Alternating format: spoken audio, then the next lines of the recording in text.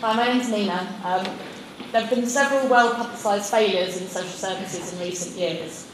I've worked with young people at risk of offending in Brixton and made many social services referrals for families that are in need of support because children are being neglected as a result of chaotic lifestyles. But due to high caseloads, no action was taken to prevent this from happening until the young person in the family had offended and the youth offending team got involved. How will reform social services to ensure that they're more effective at preventing young people from becoming involved in the criminal justice system?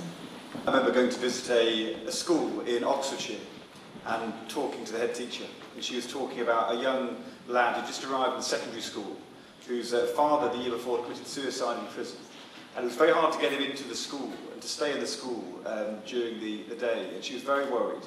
And she spoke to the Children's Mental Health Service in that part of the country, and they said, not a serious enough case.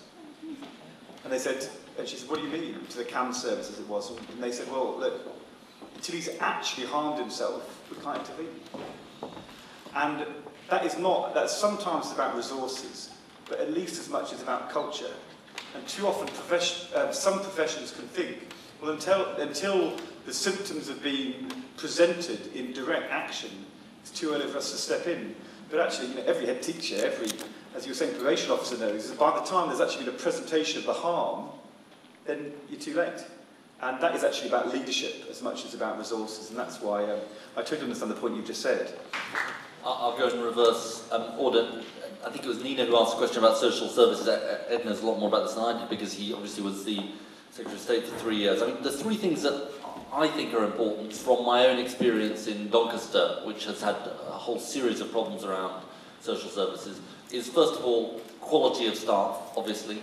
Secondly, esteem, so that social services and going into social services is seen as a profession with esteem in this country, because I think that is very, very important. And thirdly, something that I worked on when I was at the Cabinet Office, which was the idea of think family, which is that whatever the service that you're talking about, whether it's the school, the housing office, they are on the lookout in a positive way for signs of problems or trouble in the family. And that the sort of kind of Chinese walls, if you like, are actually very, very unhelpful to kind of getting the early intervention that's required. And Nina, I was just going to say, I think being a social worker now can be a really, really lonely job. And I think the amount of pressure that are on individuals, you're damned if you do and damned if you don't. If you intervene, you take a child into care, you take action, somehow you're a punishment kind of demon figure. If you don't intervene, then it's entirely your fault that a child is injured or even worse. And I think there needs to be much more solidarity in the system to support social workers, that it's a collective responsibility, not just of social services, but of the whole system, so that when decisions are taken, some will be right, some will be wrong. But I hate to see, the heavens open in on an individual social worker, often with a huge caseload, faced with that kind of pressure, and I think we have a responsibility as a profession to do that. Given what Hazel's just said, I want to follow up directly to Nina as well, because Nina, you're probably the person in this room who knows better than anyone else the answer to the question that you have posed. And part of the job of leadership is to listen to people like you and make sure that we do understand what's actually going on in the lives of the people that you are responsible for. Three things occur to me as being very important. One, we talk about professionalism and we invest in our training systems, and then we've got to stand up for the social workers who then deliver for us. I have a principle that I've operated in every department I've ever led, which is a presumption of competence.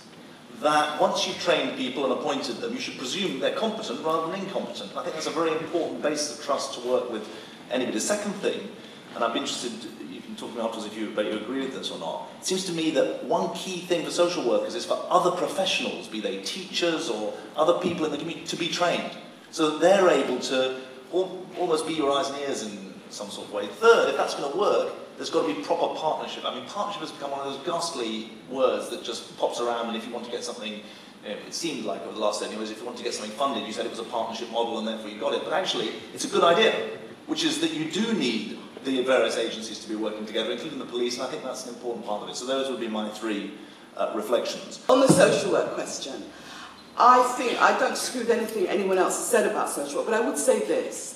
The road to prison for many of the young people in Islington and Hackney, to my certain knowledge, starts with educational failure.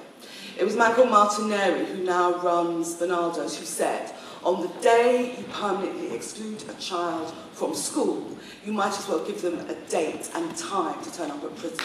And one of the things I've done for many years is work on this issue of educational underachievement.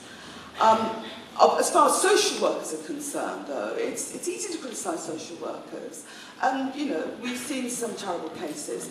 But, you know, we're reaching a point where politicians have to start to talk about some of the issues of society fracturing, the dissolving of social networks, dissolving of the sense on some of our estates that I am my brother's keeper.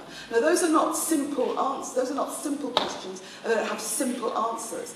But social workers, in the end, can stop an immediate family crisis, but they can't compensate from the way our society has become more atomised and more fractured, and the extended family framework, which helps so many young people in generations past, doesn't function.